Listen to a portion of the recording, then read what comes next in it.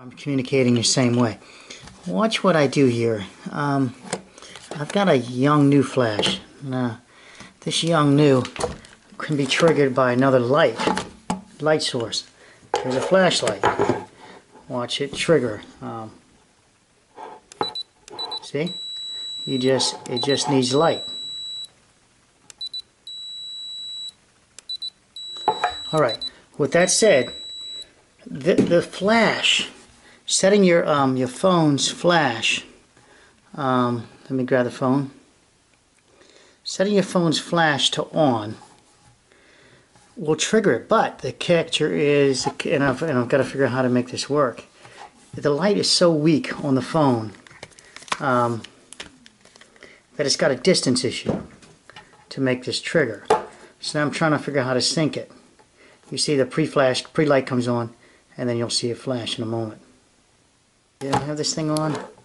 It's on. Here we go again. So you saw it flash then. So I've got to figure out how to magnify the flash to make this work. You saw it work again, and let's go again at it. And you can see the flash working. And I get further away, and it's done.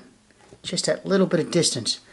I need something to trigger this flash, and that would make these cell phones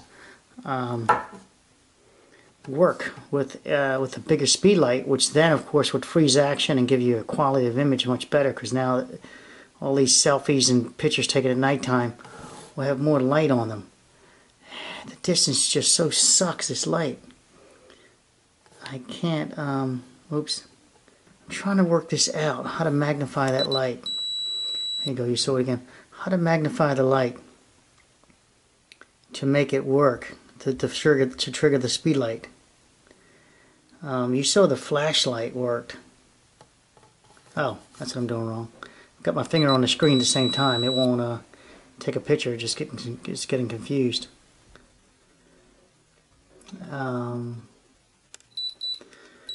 So you saw it flash a few times.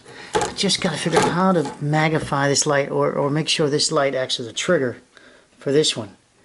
So I need a trigger on a trigger, a light activated trigger that works with the flash. Alright, just sharing some thoughts that I'm trying to work out. Be kind of cool if I can get this to work, right?